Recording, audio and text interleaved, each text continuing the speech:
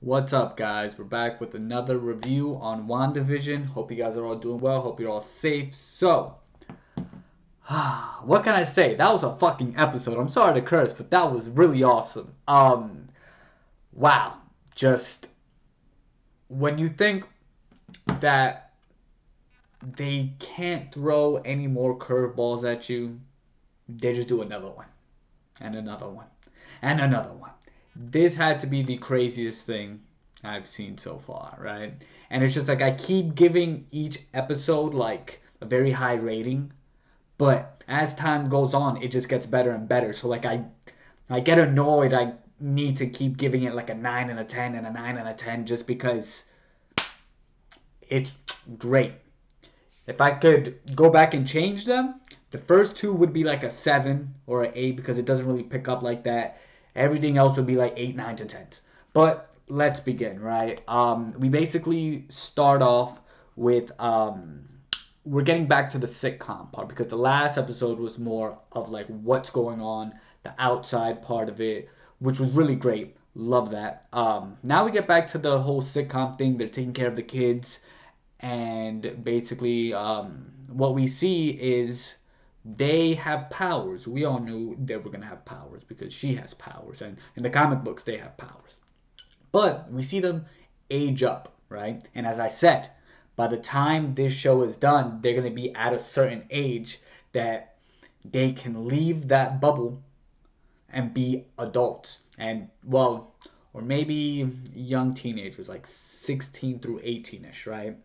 Um, and basically they're going to go into the X-Men. That's what I think. That's one theory I'm still holding on to, right? So we see them age up. We see that they have powers. We see that they are immune to the powers too, which is very interesting because I would assume, hey, even though we have powers, I could still do this to you because, well, she created them. She could still control them, but hey, it doesn't work like that.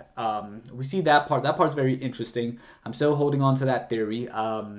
We see Agnes is still kind of sus. I think that's just me. She's still kind of sus. But I don't know if you guys saw the trailer for the next episode. I'm probably going to link it down below. I might change my view on her because so I personally thought I just lost my train of thought real quick. That's why I was getting stuck. I personally thought she's there to help Wanda, right? I think she is, but I don't think that's the person. You know how Wanda is in control of everybody else, right? And like they get to just go do their own thing. I think somebody on the outside of the bubble is controlling that character. I'm changing up my viewpoint. Just because the trailer that I saw, it's either the character is lying to Vision because Vision basically does that thing. And if you saw this episode, he did it to Norm, and like he kind of like I don't know what to say, I don't know what to call it, but like he brought him back in check, right? Like everything was straight, and Norm was just like, where the hell am I? What's going on, right? Like snap back into reality. In the trailer, he does that to Agnes, and Agnes is like, yo, what's going on? I'm going to link it down in the description, but I still think that character, if she's lying to Vision or if she's not, I still think she's on Wanda's side or is playing both sides. I just think she's there like to keep things in check from not getting too crazy. That's still my views, right? Something very important in this episode was Vision starts to see things. Like I just spoke about Norm, right? Like he starts to see, wait a minute, what's going on here, right? And then before the Norm part, Wanda starts using her powers in front of the kids, in front of Agnes, and Wanda's just like, oh no, it's fine. I just want to do this now. And he's just like, wait a minute, we were supposed to be hiding this. What's happening? And it's just like he's starting to see things, and things start to heat up, right? So let's keep going. I have all these notes. So it starts to heat up. She starts to show people, well, no, show the kids and Agnes her powers, that doesn't really go down too well with Vision, right? And then randomly, I kind of get why they added this part. So basically, they get like a dog, and um, basically, wow, I always say basically. I'm gonna try to stop that. So they get the dog, and I think it was more trying to teach Wanda like you can't do things, but like she was kind of being a hypocrite because basically what happens is they get the dog, they have fun with it, blah blah blah. The dog runs away, and then they find the dog's dead. But then what's crazy about that part was that we find out that the kids know that she's controlling things, how she could bring people back to life, right? And I find that that's cool that they kind of know. I think it was probably during the creation, like they kind of, I don't know how to say this without sounding like too weird. But then again, we are talking about a comic book show where people fly and have powers. But it's just, I feel like just because she created them, like they just know. It's like a gut feeling, right? Like they just know. So that part of the show I liked and I didn't like just because it was just a classic like sitcom thing. Like it was to just teach you a lesson. And I'm just like, we know Wanda's being a hypocrite because the kids come out and say, "Hey, why don't you do it like how you do it, Mom?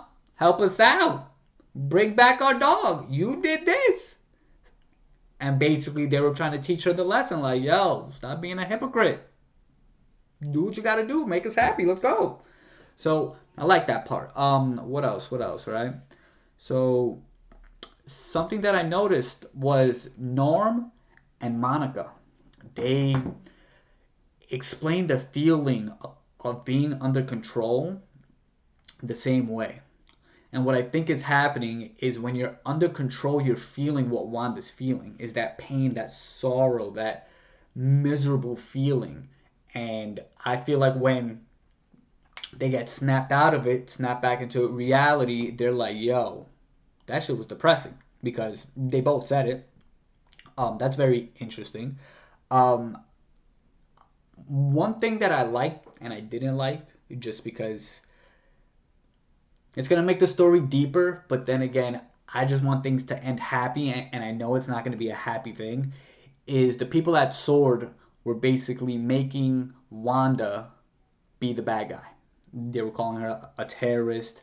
Does she have a different name because uh, like they didn't want to call her by like her like Avengers name and stuff like that. But shout out to Jimmy and Darcy for saying, nah, she's still a good guy. No, wait a minute, was it Jimmy and Darcy or Jimmy, Darcy, and Monica?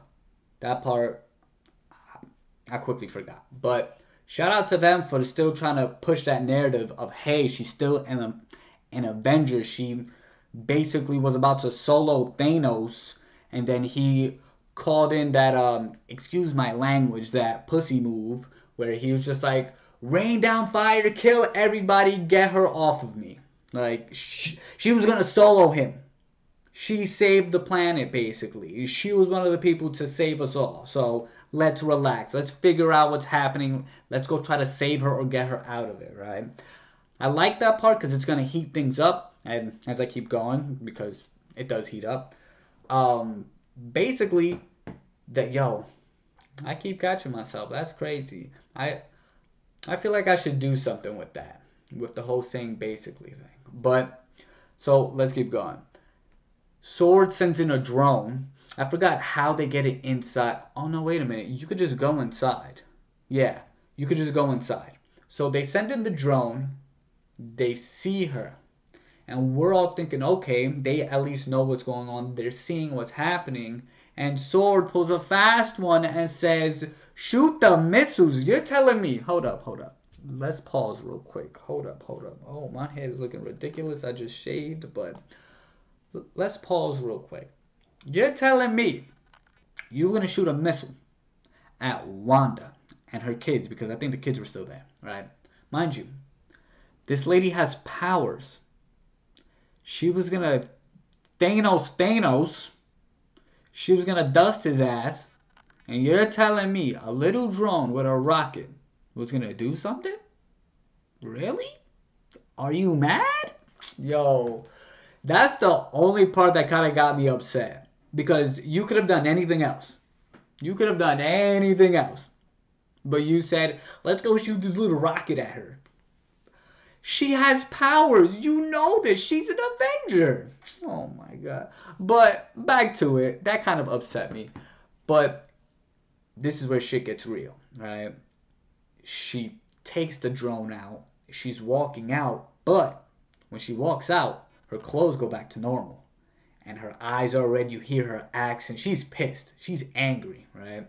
And what happens is they all point the guns at her and says, "Yo, you better relax." And then Monica comes in to try to be that that middleman, like, "Hey, chill out. We're good here, guys. Come on." Which I like that because we need at least one, two, three people to not give up on her. So she comes out and they're talking, and you could tell like she just doesn't want to hurt nobody. She just wants to be in her bubble, mind your business, go somewhere else. And like I said in the past, she picked the worst place to do it. But what I liked was that it got darker, and they're talking, and then they say, "What do you want?" And you could feel the pain in her chest, and she goes, "I have everything that I want. I'm good. I'm here. Leave me alone." And then she turns everybody with the guns. She takes control, and they point it at the director of Sword. And that reminded me back in the X-Men movie when Magneto took all the guns and pointed it back at them. Well, back at the cops, and I was just like, that was pretty cool.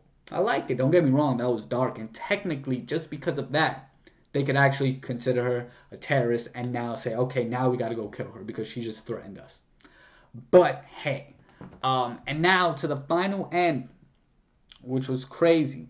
All right. Actually, before we get there, the scene where Wanda breaks in and steals Vision's body, supposedly that was supposed to be at the end of Endgame, but they wanted Endgame to feel like the end of a chapter. But imagine we saw that and we waited this long.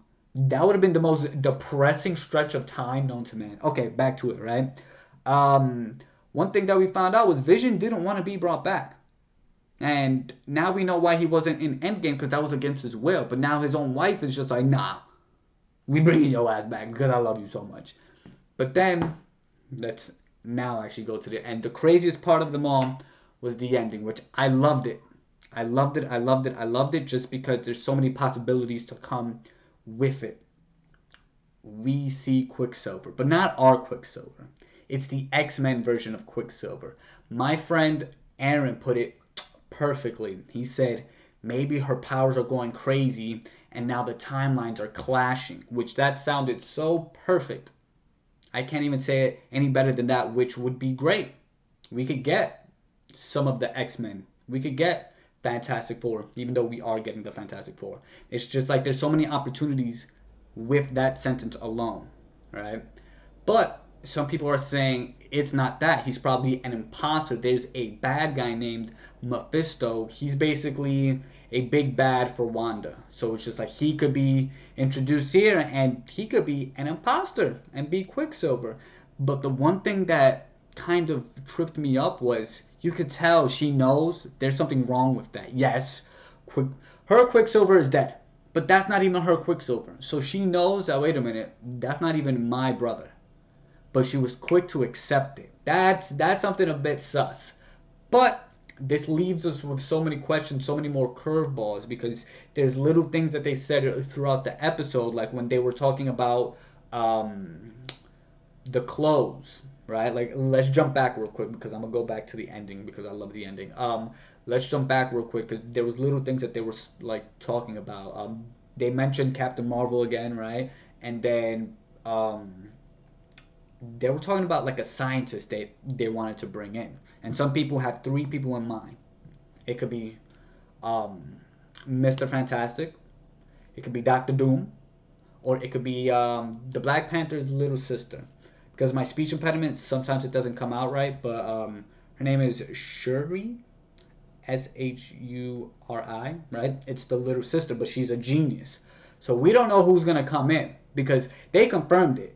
There's gonna be people coming in that you're just not gonna see coming. Like it's a curveball after curveball after curveball after this after that, craziness, pandemonium. So we don't know if we're gonna see that, right?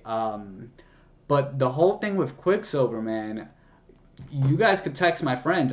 Like I was watching it on Friday at like 8 in the morning, and I was screaming. I was screaming my head off. I was just like, guys, wake up, wake up. I was screaming because I'm just like, there's so many possibilities. Now we could connect timelines, or maybe he's an imposter. We don't know. But I really love this episode. This episode was ridiculously awesome. This is the type of shows that we need to get when it comes to stuff like this. Like DC should have made stuff like this to start connecting things and start making things more dark, because we all know how they love to try to be dark. Like we need shows like this that are going to keep us on our seats, well, the edge of our seats, because this is fresh. This is new for Marvel. And like I said, I don't think any other show after this is going to top this show. I'm going to keep it like that, just because I don't think they're going to get as dark. They released the Falcon and Winter Soldier trailer. That looked good. Don't get me wrong, like that looks good. But I just don't think it's gonna keep me there like how WandaVision is. But hope you guys enjoyed.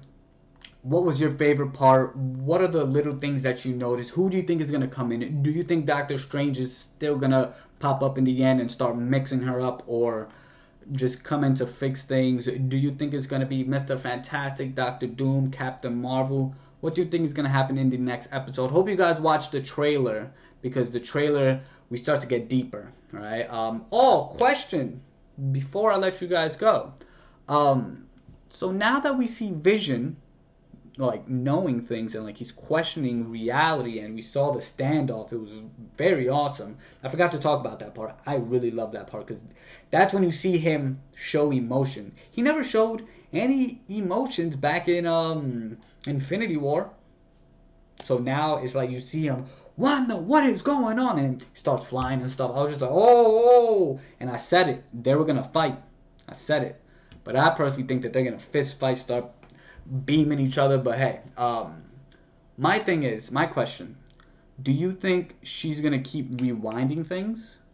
Because he now knows things are going south. Do you think she's gonna warp his mind? Or do you think she's just going to let him continue questioning things? Because he said it. We're the kids. What's going on here? He's seeing things. So what do you guys think? Let me know in the comment section below. Hope you guys enjoyed. See you next time. And I hope you guys have been watching this show. I think it comes out Friday or Thursday.